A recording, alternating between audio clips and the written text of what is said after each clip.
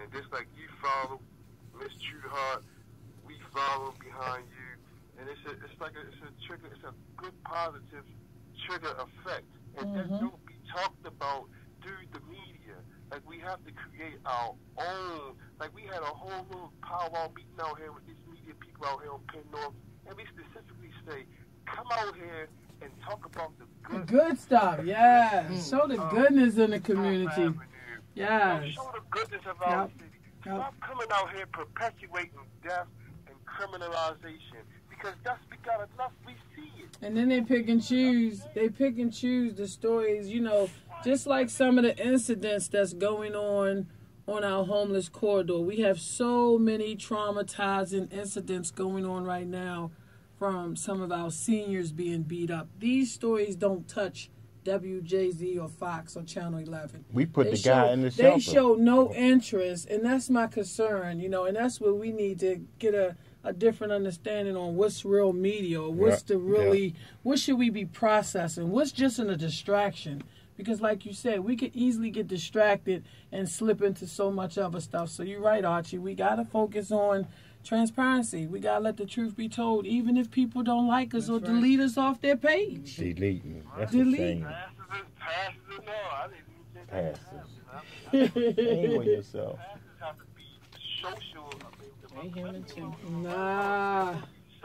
We got a new breed. We got a new breed of pastors, ministers now. What's the pastor name that deleted you? It was like 2 of them. What's the name? I ain't going. I mean, and they probably listeners, because a lot of people listen to our show just to listen and ear hustle and just to listen. I want you guys to support and contribute too.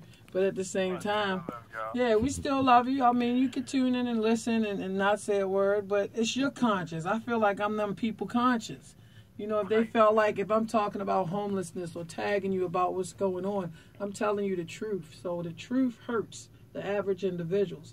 I know I was talking about tithes and offering the other day on my post.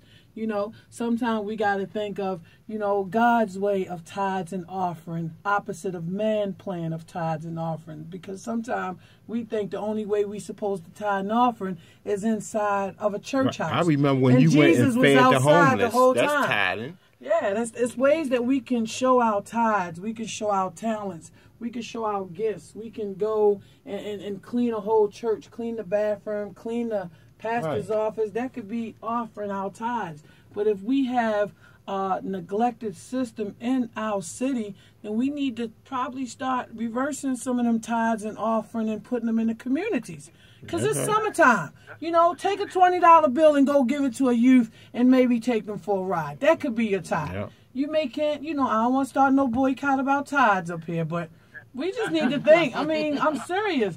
Like, consciously, we should be thinking, you know, we are building big mega churches in this city, and we got homeless people. You know, shame on us for certain things. So, if we can pump tithes every week, they only going to get a bigger church, more.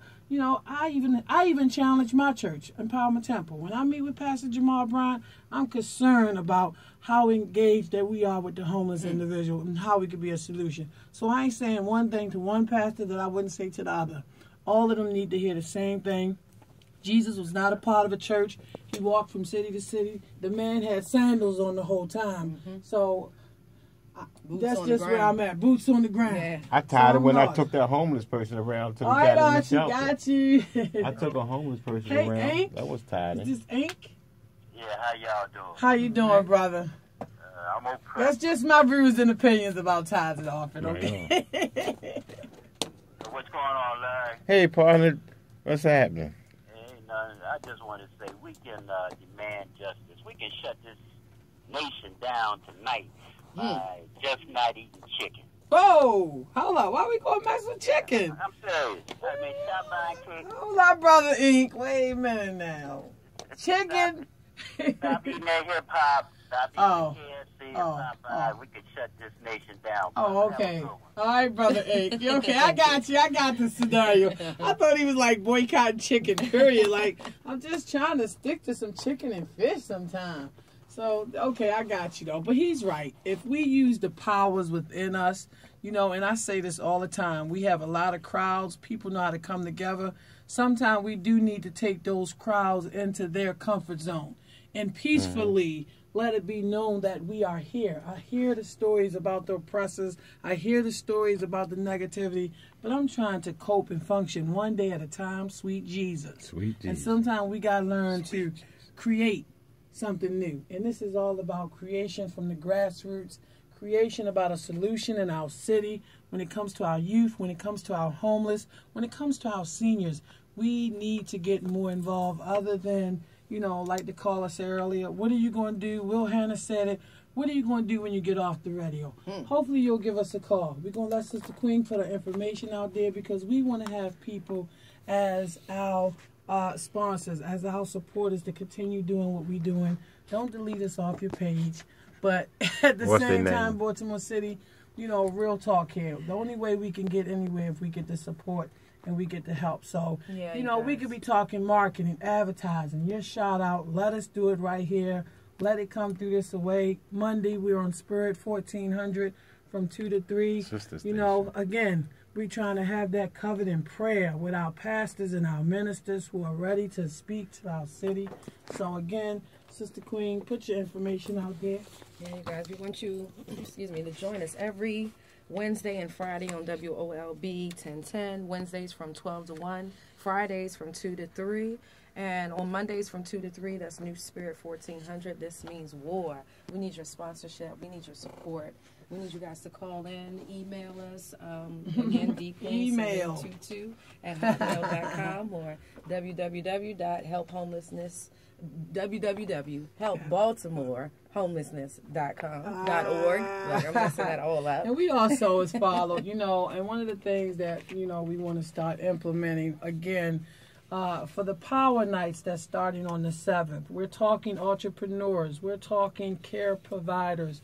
We're talking small businesses. We are talking vendors. If you want to bring socks, shoes, anything that you want to bring on these nights for the homeless community, we will be receiving it. Yes. It's going to be, again, over at the Paradise.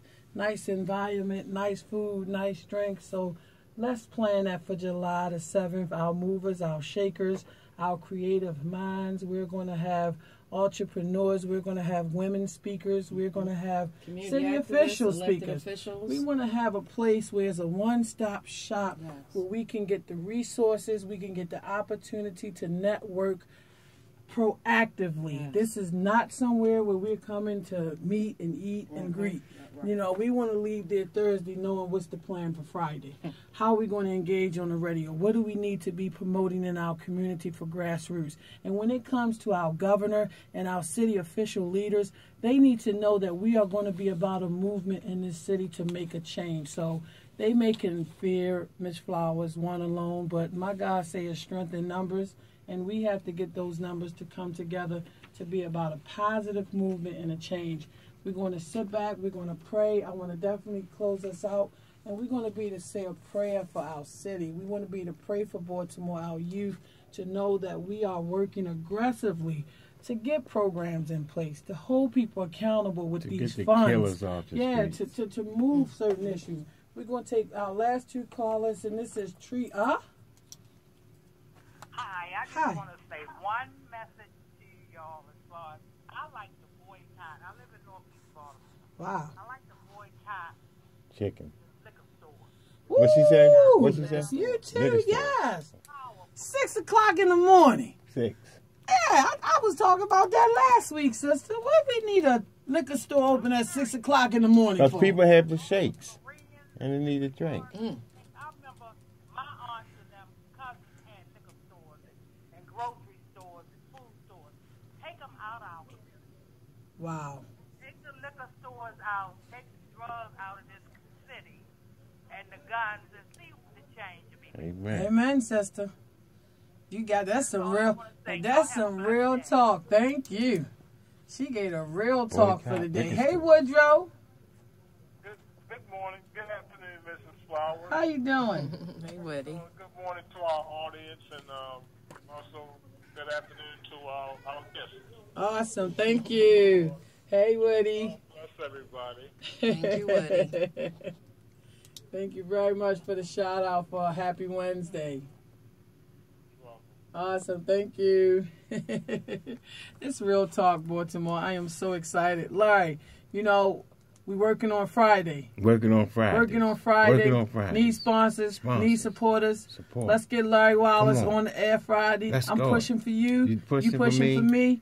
God gonna push and pull us over. Put your number out there, because if they need a ride or a cab, come on, y'all. 443-839-8412. Put it Write out it there. down. Write it 443-839-8412. So if you need a cab, or you know you need that ride, or you know you want something out there on Friday from 3 to 3:30, let's get Larry Wallace hooked up. He's been here forever. 9 years. We have to help me, help you, help us. It is not easy coming on every week. Sometimes you got to take a break, because that's how your budget rolls. Yeah. And sometimes things take priority in your budget, but you know, God has sent us, Sister Queen, to set a structure, to get some things in order, to get some sponsors, to get some advertising, marketing.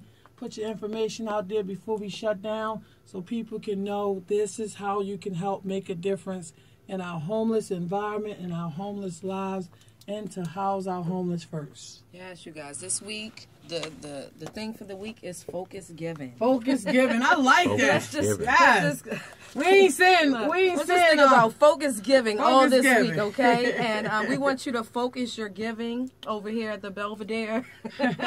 Focus giving. Real Care Providers Network, you guys, where our mission is to bring awareness of homelessness and the capital resources of funds to house our homeless people. So we want you guys sponsorship. We want your support. We want you to call in every Wednesday, Fridays, and Mondays, just to let us know that you are listening, that you are in support with us as well. You can contact me for further details, dqueen722@hotmail.com, or you can call me as well at 443-500-1194. And let's move Baltimore forward, you guys. Baltimore City, you know, I am always excited to come on and to be able to speak to my city. You know, I just want to take a quick second, Father God, that we're going to pray for our city right now in a whole. We're going to pray for every youth, every griever. We're going to pray for the family, little Scooter. We're going to pray for peace. We're going to pray for the adults to put a shield around our city in these next 2 days when it comes to the waiting and funeral time. We're going to ask God to put on hold any harm or danger that could come to any of us, our police officers, our citizens. We can do this together. We can bring the type of peace that's needed, God. Please help us to calm our frustration. Please help us to calm our broken hearts. Please help us to calm our anxiousness when we're just trying to do right by your will, Father God. Thank you so much for this opportunity to pray. It's in your Son, Jesus' name, I pray. Amen. Amen. So we're going to have peace this week. Yes. We're going to take the opportunity to move forward, Baltimore City. Feel free to call me. Reach out, 410-365-5567. Also, go to our website, www.helpbaltimoreshomeless.org. Post it, call a friend, tell a friend. Help me, help you, help us. We are definitely the community leaders, the community activists. We may not have it all together, but we have an open heart, and we are willing to partner and work with every entity. I don't care who don't like who ain't see who. You know, I keep telling people to mind your business. If you mind your business, you won't focus on what the other people doing so much. Stay in your lane. That's a good way to put it. If we stay in our lane, focus on God's vision and mission for our life, we will see victory like a Ravens Day football team. You know how the Ravens took over all downtown and it was just so peaceful? So, we got to aim for victory, Baltimore City, because this means war. 410-365-5567. Tune in Friday, 2 to 3 for some Let It Flow Friday. If you're looking to bring them on over, Will. Have a great day, Baltimore City. Tune in Friday, because this means war. This means war.